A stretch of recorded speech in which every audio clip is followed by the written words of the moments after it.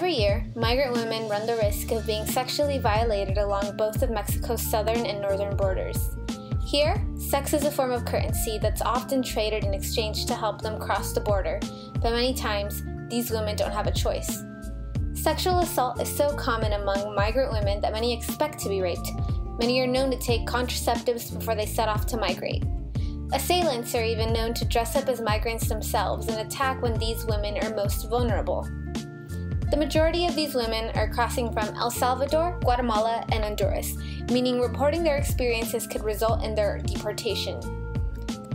Some take jobs at bars at border towns, which are secretly brothels, pulling them into a life of prostitution.